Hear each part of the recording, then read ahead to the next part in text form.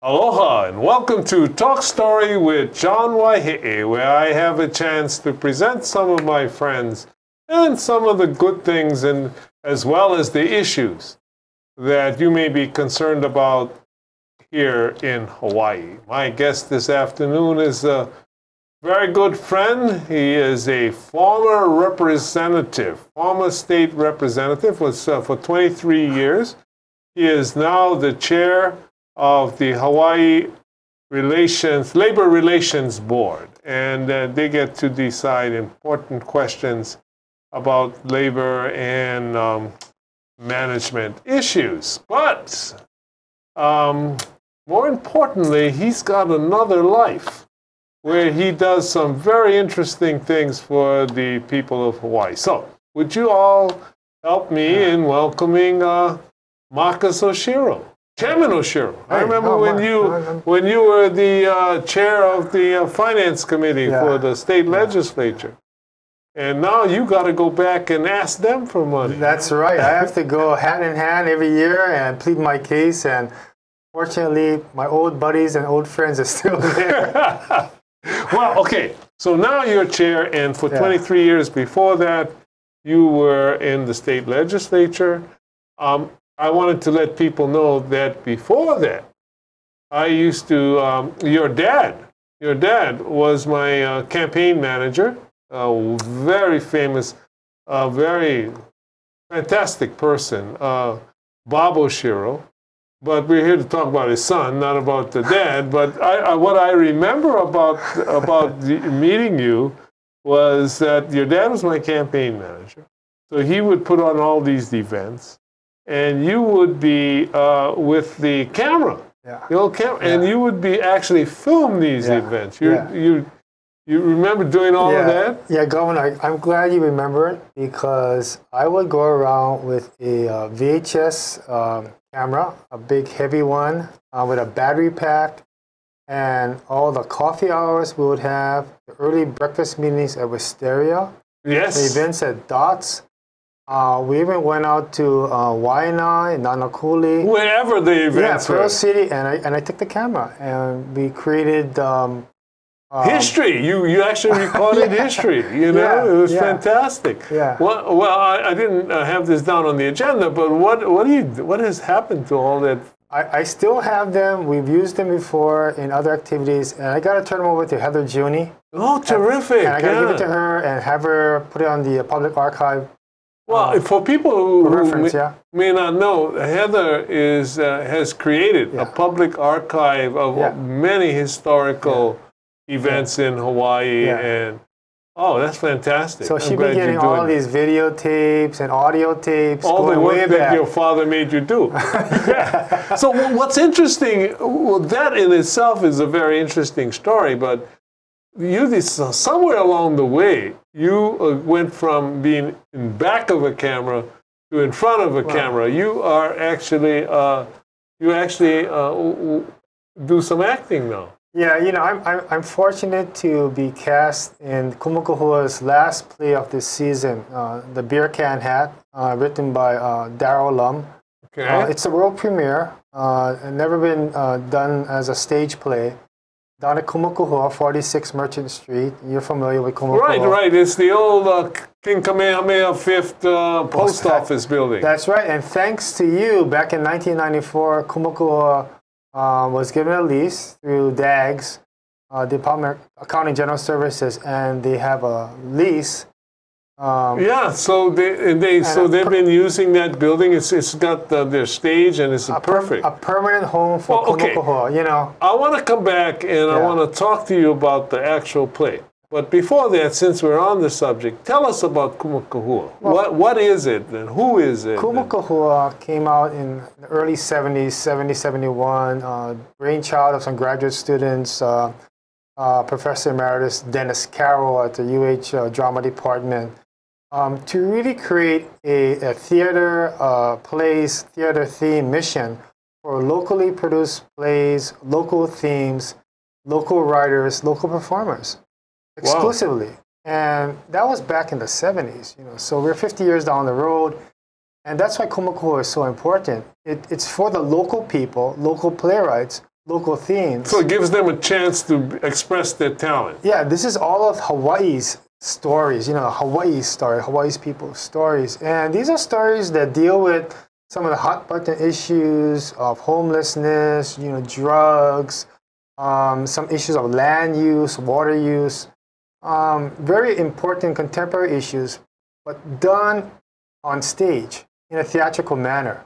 Right. One of a kind. You won't find any other theater in the entire Has there state been like this. any transition from the small stage at Kumu Kahua, which is the types of plays you're doing, to This is still a small stage. it's like off Broadway, 100 seats. Okay. Yeah, but has anyone actually transitioned? I know, for example, that what's her name? The Pidgin. Lee Cataluna. Lee Cataluna did a couple of plays. Yes, Lee has done there. Vicky Newboy has done there. Well, a long time ago, the first she did the fairy tales. Yeah. I forgot the name of the playwright. How can I do Lisa this? Matsumoto. Lisa.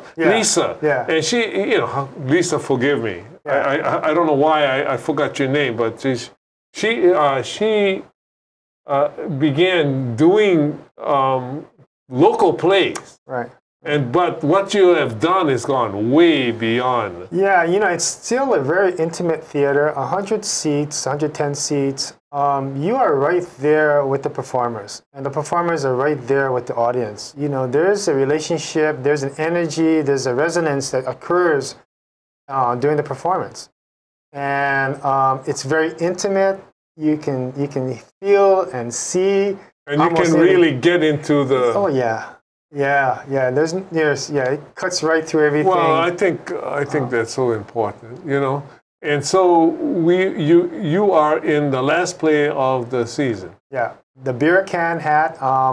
It's about two young boys in high school. One's a special needs, intellectually challenged young man. But this is it's not in high school today. It's high school back in 1970. 1970, 1972.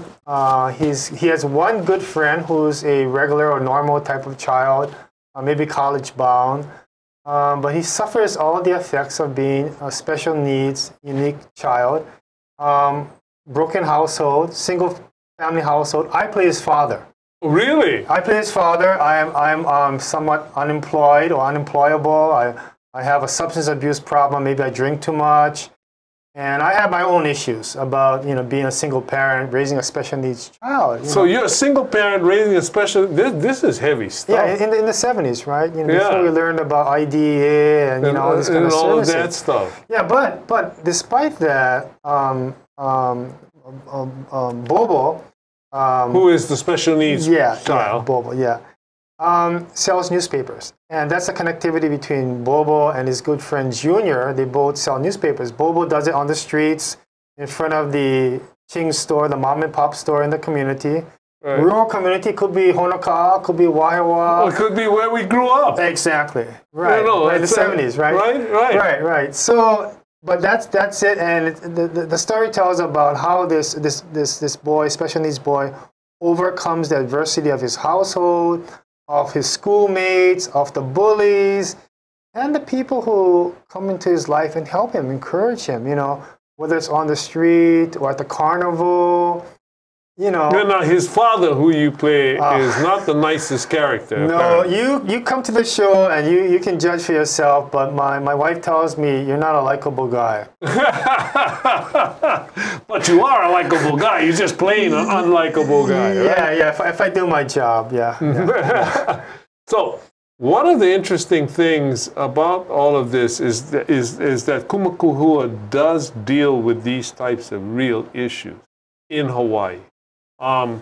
Because what you're describing, well, first of all, the setting is back in a historically memorable time for many of us who grew up in the country. But the issues of what special needs children face is, let's talk about that. Has that gotten any better today, or do they face the same challenges? Or they face the same challenges, but I think I would expand it to a larger class of young adults. Those who are bullied, whatever they might be, whether they're challenged intellectually, physically. That's a really interesting idea. Even behaviorally as adolescents, right? You know, developing who they are, why am I here, what's my role, purpose. You know, they're going through this whole thing as young adults. Right. And they're being challenged on so many fronts that perhaps you and I weren't when we were growing up. So the idea of having a friend or two is important. And so what is it about this friendship that seems to make everything work? It's all about having that one individual in your life that cares about you, understands you, and is even if it's a peer. Yeah, and is willing to stand up for you, defend you. You know, and you know that means everything to this young man, having that one friend. You know. Yeah, even if the situation sort of continues, right. but at least having somebody with you. Yeah, means so much. Yeah. And I think it meant so much to all of us when we were in school. Yeah. So it's something that everyone can relate to growing up during that period of adolescence and discovering who you are. And you know, I think today in this modern age of bullying and Facebook and Twitter and tweets, all the social media that's pounding on kids. Exactly. You know? Yeah. So I think there's a message there for today's audience of being aware of how we treat each other and the effects we have on each other, you know? Right. So let me say something. Yeah. Now, this play was written by, well, first of all, the name of the play, we unfortunately didn't say that as often as we should, but the name of the play that you're in is called the... it's not called it's called... it's called The Beer Can Hat. Yeah, the beer can hat. You remember those beer can hats? Your auntie and my auntie, you know, would crochet, get the yarn out there, and we would cut with a metal scissors, you know, the beer can, Primo. Yeah, you're right. Only or Budweiser. You know, I haven't seen beer can hats in a long time. Well, if you come to the show, you'll see an authentic beer can. But what's the symbolism? Why? You know, the beer can hat, you know, is of course a recycled item. You know, it's handcrafted. It's very unique to this time, that tradition, and it's something that ties everyone together. Everyone had a beer can hat. That was cool, right? Yeah, it was. You wanted to have a beer can hat, right? And that was before recycling really became a big deal with cans, or we did that already, right? Just as much as redeeming bottles. You remember collecting bottles in the cases and taking them to the redemption center? And getting 50 cents a case, yeah. Remember that? Remember that? Primo beer or the beer bottle, I mean, soda bottles, right? Yeah. So this story is built around the idea of creating something, recycling something special. Something special, something unique out of something that may be discarded and you may throw away, find no value in. But in the hands of the right parties or right persons, it tremendous value. Beautiful, right? You know what I mean? Yeah, absolutely. The most precious thing for this. So it was this, but the play was written by Darrell Lum. Darrell Lum. Yeah. Now, who is Darrell Lum? Darrell Lum is a well-known Hawaii playwright, poet, founder of Bamboo Ridge Press. You know, Bamboo Ridge has been around. So I want people, Yeah, you got to know Bamboo Ridge Press has been around for I think 50 years or so. And it's basically been writing local stories about local stories, local poetry, local themes, and publishing it. Actually publishing it and having a market and getting it out there for people to enjoy. Well, I tell you what, we're going to come right back right after this short break, and I want to get from, you know, to the Darrell Lums and this story, because one of the interesting things is that when you set this story in the 1970s, the language that you spoke is going to be part of the play. Yeah. So everybody will be right back. Hi, I'm Rusty Komori, host of Beyond the Lines on ThinkTech Hawaii. My show is based on my book, also titled Beyond the Lines, and it's about creating a superior culture of excellence, leadership, and finding greatness. I interview guests who are successful in business, sports, and life, which is sure to inspire you in finding your greatness. Join me every Monday as we go beyond the lines at 11 a.m. Aloha.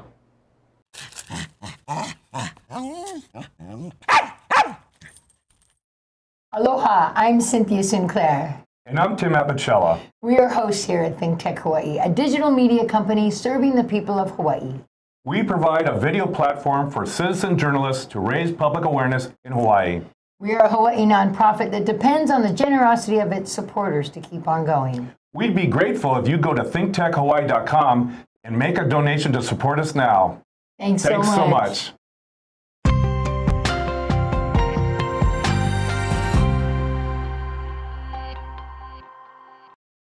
Welcome back to Talk Story with John Waihee, and we have an interesting guest this afternoon, the chairperson of the Labor Relations Board, who actually is pursuing his passion, which is to be an actor in local plays and in a local theater right next door to the studio here at the Kamehameha 5th building. And it's on the corner of Merchant and Bethel. That's right. The corner of Merchant and Bethel. And for all of you who are interested in seeing topical issues being played out and discussed right next door at the Kumu Kahua Theater. So I want to call that to everybody's attention. Thank you. All right. But for those of you who have a question and would like to call in, our number is 808-374-2014. So we're back again with Marcus. Now, tell me, Marcus, tell me more about, first of all, tell me more about Lum's vision when he wrote this play, The Beer Can Hat. Daryl, he wrote this a long time ago. Yeah, back in the 70s. And since then, he has done many more spectacular things. Yeah. And so this was a gem that was hidden out there. Yeah, this is something that he kept, out of circulation for a while. I think he really thought about it. Just recently did the screenplay. I think screenplay, and also this is a stage play, of course.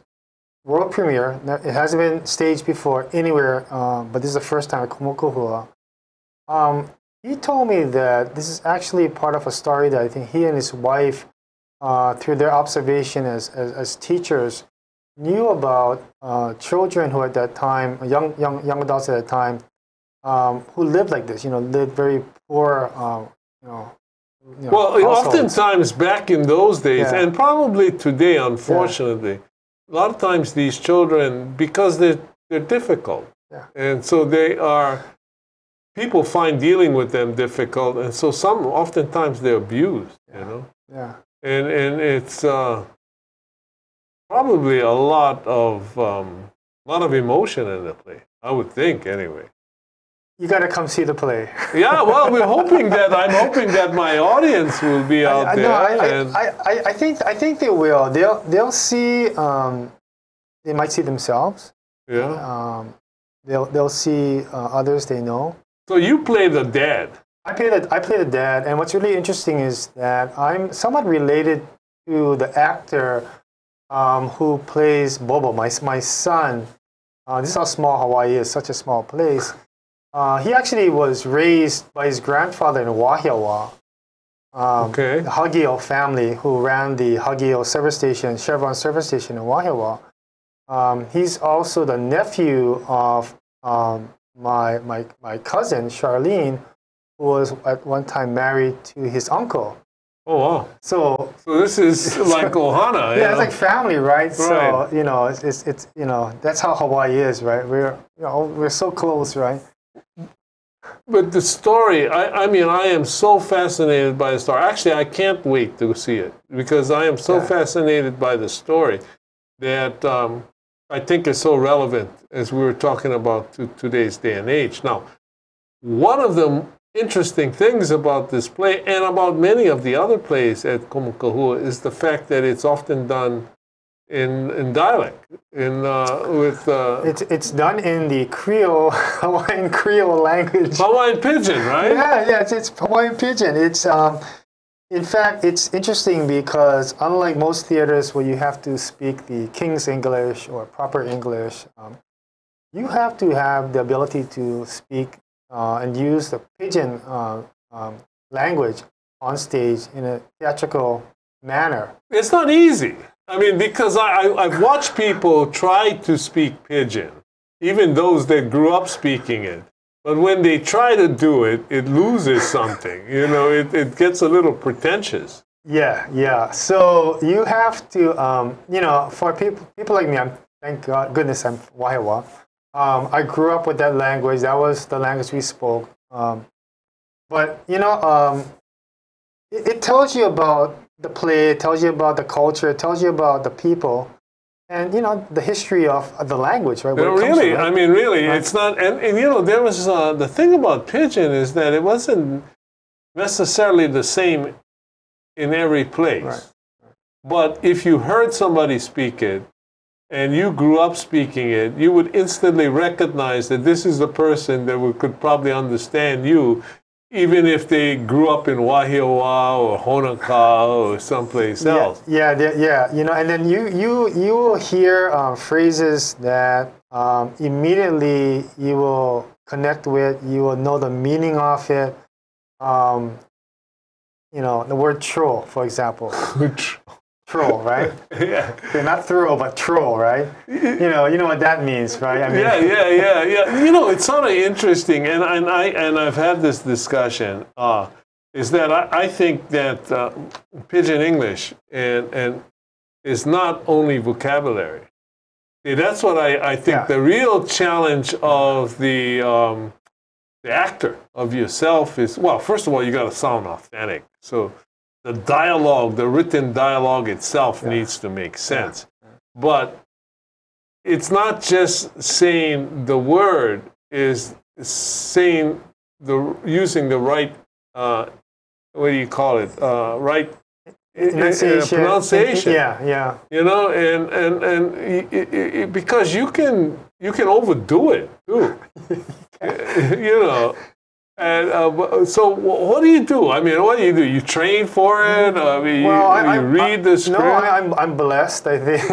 It's blessed by... You're blessed that you... Indoctrination, I guess. No, I really think so. Where do you go to high school? Well, I went to Liloa High School, the best high school in Waihee. That's the best. One of the best places to learn how to speak. But at the same time, that's why I got turned on to English literature. I got turned on to theater, and it was through Roberta Tom, my senior high school teacher, who gave me a dare of this, surfer jock to try something different, Right. To memorize lines and to be disciplined and know about acting. And it was Roberta Tom that gave me the acting bug. And she was your drama teacher? No, she was an English teacher. But for the senior year, we did a drama production, and she cast me in The Diary of Anne Frank, and I played Mr. Crawler, and I had to speak proper English and memorize my lines and cues and all those kind of stuff. But I had such a thrill entertaining my friends. Well, you know what's interesting? Because we just had this discussion, actually, today I just had this discussion. And I actually made a statement, it's a proposition. I said, you can speak or say, you can say an entire sentence in proper English, but say it with the right accent, and everybody will know that you went to Lelihua High School. I mean, just by the way, you said cho, or the way you don't use the THs, like it's not this or that or there, it's this, that, Yes. But when you hear somebody say that, bam, there's a relationship, because we have the same background. Yeah.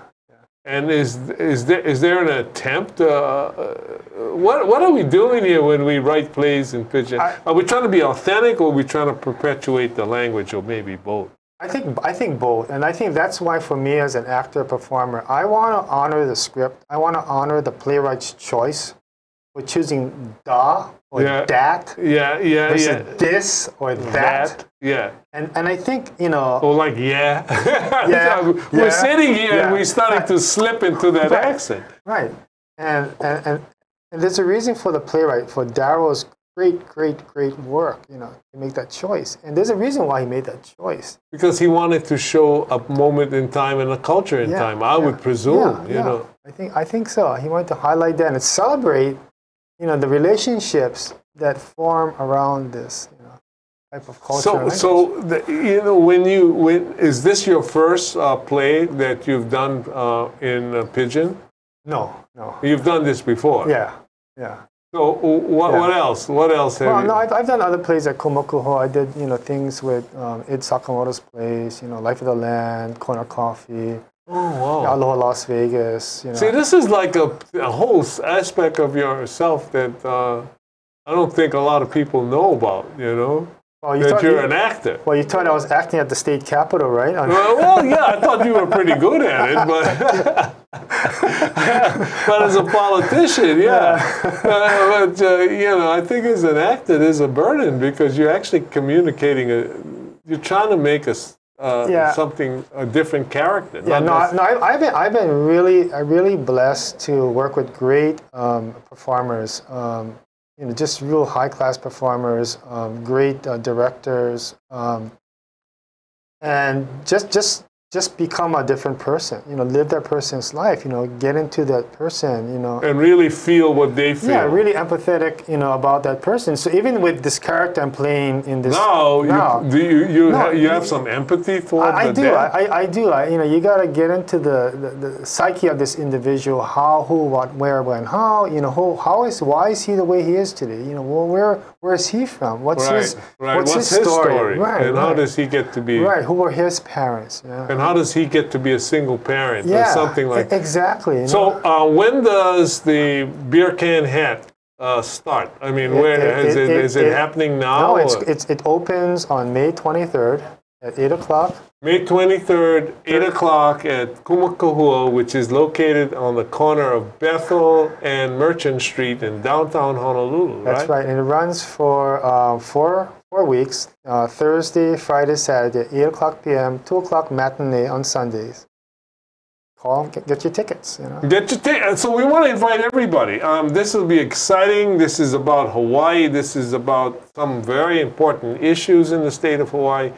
And you get to see Marcus, chair of the Hawaii Labor Relations Board, up there speaking excellent Pidgin, which he actually got polished up at Lelehua High School. That's right. So, Marcus, thank you very much. And everybody, the name is Beer Can Hat. Go see it. Kumu Kahua Theater. Thank you. Thank you.